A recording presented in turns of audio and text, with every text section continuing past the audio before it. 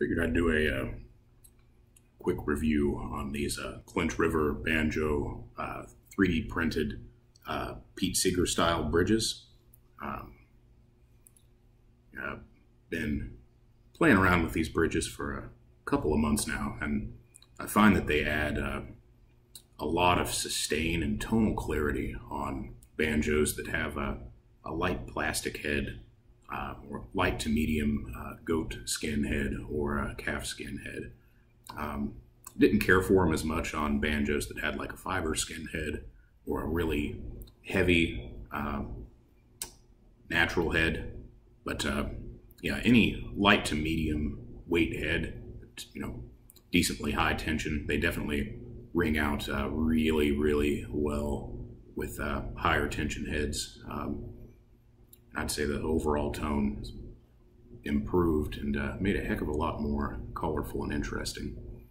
So yeah, play through a quick song on a banjo with just a regular 5/8, elderly instruments maple topped bridge.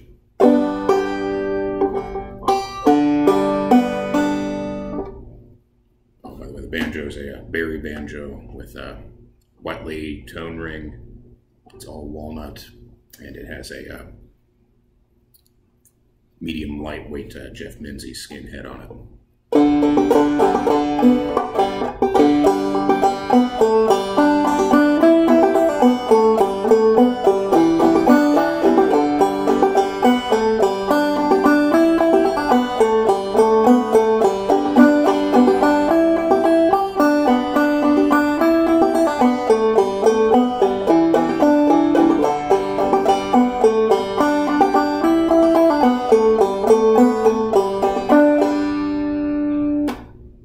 Swap out bridges now and I'm going to play through with the Seeger bridge.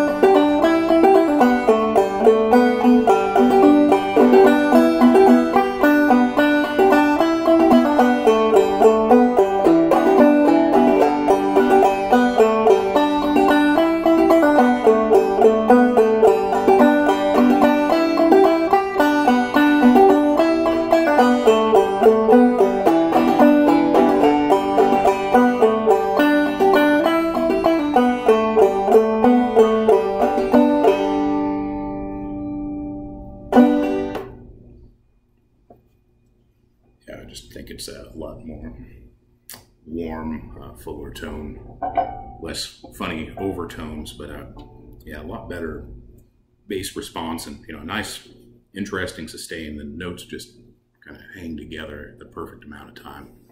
Oh, and it looks rather cool. It's a neat bridge.